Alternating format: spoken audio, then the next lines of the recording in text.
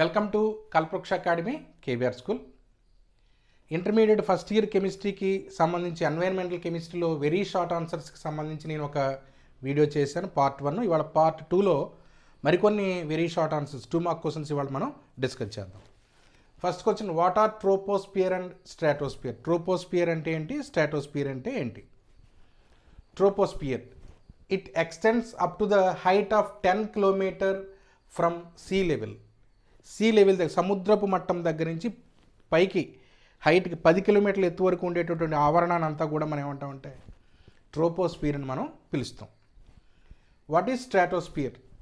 Above the troposphere between 10 and 15 kilometre above sea level lies stratosphere. అంటే ట్రోపోస్పియర్కి పైన 10 కిలోమీటర్ల దగ్గర నుంచి 50 కిలోమీటర్ల ఎత్తు వరకు ఉండే ఆవరణాన్ని అంతా కూడా మనం పిలిచే పేరు ఏంటంటే స్ట్రాటోస్పియర్ అని మనం పిలవడం జరుగుతుంది. ఇది ఒక ప్రొటెక్టెడ్ లేయర్గా మనం దీన్ని మనం చెప్పచ్చు, మనల్ని పరిరక్షించేటటువంటి ఒక పొరగా దీన్ని మనం చెప్పచ్చు. ఎందుకంటే ఇక్కడే మనకి ఓజోన్ అనేటటువంటి ఒక లేయర్ ఉంటుంది, అది మనకి యూవీ రేడియేషన్స్ నుంచి మనకి అది ప్రొటెక్ట్ చేస్తుంది అనమాట. Next question, how is ozone formed in the stratosphere? స్ట్రాటోస్పియర్లో ozone అనేది మనకి ఇక్కడ ఎలా ఏర్పడుతుంది? The UV radiation split apart molecular oxygen into free oxygen atoms. ఈ యూవీ రేడియేషన్ సమక్షంలో మనకి ఏమవుతుందంటే ఈ ఆక్సిజన్ మాలిక్యూల్ ఏమవుతుందంటే మనకి 2 ఆక్సిజన్ పరమాణువులుగా స్ప్లిట్ అవుతుందన్నమాట. These oxygen atoms combine with the molecular oxygen to form ozone. ఈ స్ప్లిట్ అయినటువంటి ఆక్సిజన్ యాటమ్ మళ్ళీ తిరిగి ఏం చేస్తుందంటే ఆక్సిజన్ అణువుతో మనకి అది రియాక్ట్ అయ్యి ఓజోన్ అనేది దాన్ని మనకి ఇక్కడ ఏర్పరుస్తుంది. ఒకసారి చూద్దాం equations. Oxygen molecule UV radiation ప్రెజెన్స్లో మనకి ఆక్సిజన్ యాటమ్స్గా మనకి ఇక్కడ ఇది విడిపోతుంది, స్ప్లిట్ అవుతుంది. ఈ స్ప్లిట్ అయినటువంటి ఆక్సిజన్ యాటమ్ మళ్ళీ తిరిగి ఆక్సిజన్తో కనుక మనకి కంబైన్ అయినప్పుడు in the presence of UV రేడియేషన్లో అది ఓజోన్గా అది మారి అక్కడ ఒక లేయర్గా ఫామ్ అవుతుంది అనమాట స్ట్రాటోస్పియర్లో. ఇది ఈ రకంగా మనకి ఓజోన్ లేయర్ ఏర్పడుతుంది స్ట్రాటోస్పియర్లో. Next question, what is ozone whole? Where was it first observed? Ozone whole, ozone రంధ్రం అంటే ఏంటి, ఇది ఫస్ట్ ఎక్కడ అబ్జర్వ్ చేయబడింది అనేది క్వశ్చన్ అనమాట. Depletion of ozone layer commonly known as ozone whole.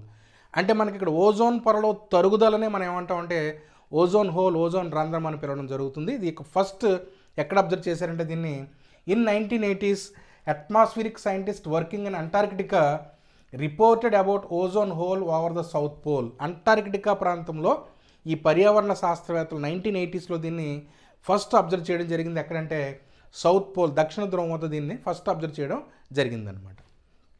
Next question, give the chemical equations involved in the ozone depletion by CF2Cl2. ఈ CF2Cl2ని మనం CFC, క్లోరోఫ్లోరో కార్బన్స్ లేకపోతే ఫ్రీయాన్స్ అని వీటిని మనం పిలవచ్చు. దీనివల్ల ఓజోన్ పొర ఎలా తరిగిపోతుంది అనేది ఇక్కడ ఉన్నటువంటి ఈక్వేషన్స్ ఏంటనేది క్వశ్చన్ అనమాట. ఒకసారి చూస్తే CFC get broken down by powerful UV radiations releasing chlorine free radicals. UV radiation సమక్షంలో ఈ CFC అనేది మనకి బ్రేక్ అయ్యి క్లోరిన్ ఫ్రీ రాడికల్స్ అనేది ప్రొడ్యూస్ చేస్తుంది అనమాట. ప్రొడ్యూస్ అయినటువంటి క్లోరిన్ ఫ్రీ రాడికల్ ఎట్లాగ మనకు ఓజోన్ని పొరని తరుగుదలకు ఎలా కారణం అవుతుందో ఒకసారి మనం చూద్దాం. ఈ క్లోరోఫ్లోరో కార్బన్స్ అనేవి యూవీ రేడియేషన్స్లో రియాక్ట్ అయినప్పుడు ఆటోమేటిక్గా ఏమవుతుందంటే మనకి క్లోరిన్ ఫ్రీ రాడికల్ అనేది ఇక్కడ రిలీజ్ అవుతుంది. ఈ క్లోరిన్ ఫ్రీ రాడికల్ ఏం చేస్తుందంటే అక్కడ ఉన్నటువంటి ఓజోన్తో అది రియాక్ట్ అవ్వడం మనకి ఏమవుతుందంటే క్లోరిన్ మోనాక్సైడ్ అండ్ ఆక్సిజన్గా మారుతుంది. ఇక్కడ ఈ క్లోరిన్ మోనాక్సైడ్ తిరిగి మళ్ళీ ఆక్సిజన్ యాటమ్తో కంబైన్ అయ్యి క్లోరిన్ ఫ్రీ రాడికల్స్ అనేవి మళ్ళీ తిరిగి ఏర్పడతాయి. ఆక్సిజన్ అనేది మనకి ఇక్కడ ఏర్పడడం జరుగుతుంది అనమాట. ఇది ఈక్వేషన్స్ అనమాట. చూస్తే CF2Cl2 gives rise to UV radiations మనకి ఇక్కడ యారో మార్క్ మీద వేయాలి. Chlorine free radical plus CF2Cl. Again ఈ క్లోరిన్ రాడికల్ ఓజోన్తో రియాక్ట్ అయ్యి క్లోరిన్ మోనాక్సైడ్ ఆక్సిజన్ ఏర్పరిచింది. ఇక్కడ క్లోరిన్ మోనాక్సైడ్ మళ్ళీ ఆక్సిజన్ యాటమ్తో రియాక్ట్ అయ్యి క్లోరిన్ ఫ్రీ రాడికల్ని అండ్ ఆక్సిజన్ని మనకి ఏర్పరచడం జరిగిందనమాట.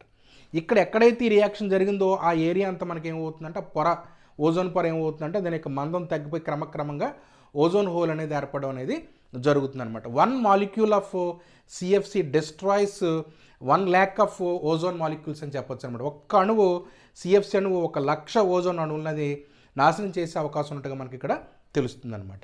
నెక్స్ట్ క్వశ్చన్ ఒకసారి చూస్తే, what are the harmful effects caused by ozone layer depletion? Ozone పొర తరిగిపోవడం వల్ల మనకి జరిగేటటువంటి చెడు ప్రభావాలు, చెడు ఫలితాలు ఏంటో ఒకసారి చూస్తే, more UV radiation filter into the troposphere. ఇప్పుడే చెప్పుకున్నాం మనం ఇక్కడ ట్రోపోస్పియర్ పైన మనకి ఏముంటుందంటే స్ట్రాటోస్పియర్ ఉంటుంది.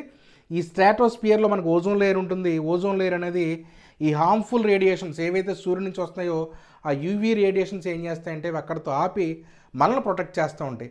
ఎప్పుడైతే ఓజోన్ హోల్ ఏర్పడిందో, ఎప్పుడైతే పొర మందం తగ్గిందో అక్కడి నుంచి ఏమవుతుందంటే మోర్ యూవీ రేడియేషన్స్ అనేవి ఏమవుతాయంటే ట్రోపోస్పియర్లోకి వచ్చేస్తాయి. ట్రోపోస్పియర్లో మనం ఉంటాం, మనతో పాటు అనేక జీవులు ఉంటాయి.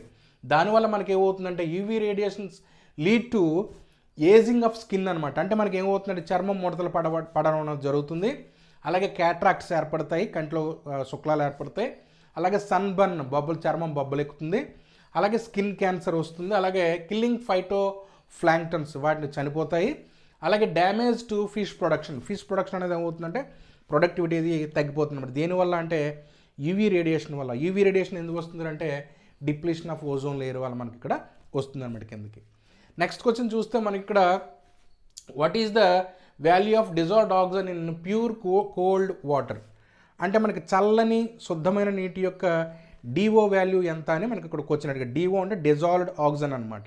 డిజాల్వ్డ్ ఆక్సిజన్ అంటే నీటిలో కడిగి ఉండాల్సినటువంటి ఆక్సిజన్ యొక్క పరిమాణం అనమాట. ఫర్ ఎగ్జాంపుల్ దీనికి డిఓ అంటే the amount of oxygen available to living aquatic organisms.